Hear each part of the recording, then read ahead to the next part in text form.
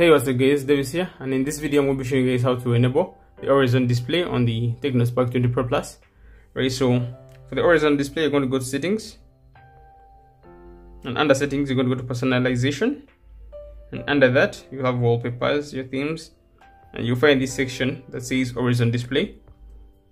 Go ahead and click on more, and right here you're going to be able to turn on the horizon display if it's off. Just like that, you can turn it on and then you can configure it. So by default you have this AOD, so you can see that if I turn it off right now I'll be able to see that, but now I can change it to whatever I want. You have all these selections that you can pick from. You can just select this default time, give it a color, apply, just like that. That's what you'll be seeing when you tap on that.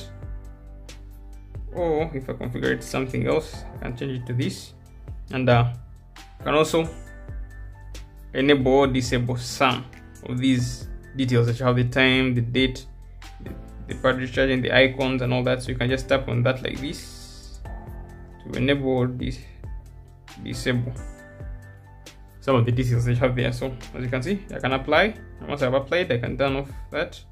You see that that's what my horizon display looks like, right? So let me just turn off some of the details, and you guys see, turn off the date and the battery, and just remain the icons, apply.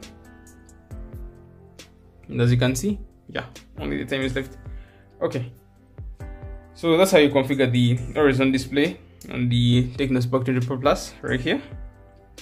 Additional one, you can see that you can just choose from any of those options that they give you depending on what you like. You can also choose an emoji, apply. So you have a lot of options to choose from, and that's basically how you set up the horizon display.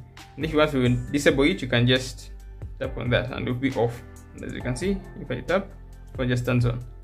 There's no horizon. So that's it about the horizon display on the Tecno